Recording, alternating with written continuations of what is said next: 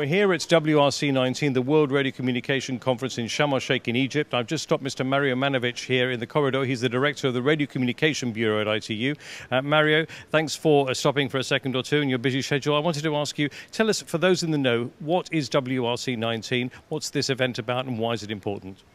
The World Radiocommunication Conference is a major conference of the ITU that is held every 4 years, and it revises an international treaty that binds all the member states in the international use of the frequency bands and the satellite orbits that governs the use of radio communications around the world.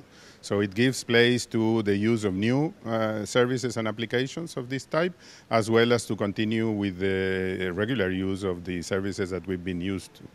As you know, the radio communication services are more and more an important component of our lives.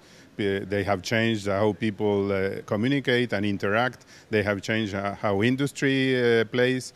They have changed how we measure the various parameters of the planet, and we track the climate change, and we predict the weather. So everything is today has to do with radio communications. So this is the place where all this is set from a technical standpoint and from a regulatory standpoint. What are the most important aspects of this conference? Tell us a little bit about what's been happening here. Well, the most important aspect is the new services that are coming to the picture and how we accommodate them in the limited resource, which is the radio spectrum. So one of them that is the most popular to all people is the 5G, which is a new generation of mobile communication that is called officially IMT 2020. And this will allow not only communicate faster and with more data coming through incredible speeds, but also will allow communication between objects and between machines. And as people like to fantasize about self-driving cars and smart cities and industries that are fully automated and everything that is being governed through artificial intelligence. So this is one of the main issues that is going on.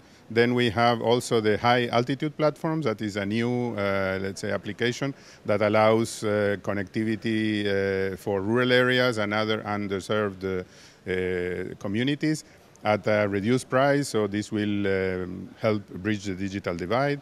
And mainly a third one that I would highlight is the non-geostationary satellites that are a new, let's say, networks of hundreds of satellites that will be rotating around Earth at a low orbit and bringing broadband connectivity and new possibilities to connect everybody around the world at reasonable prices.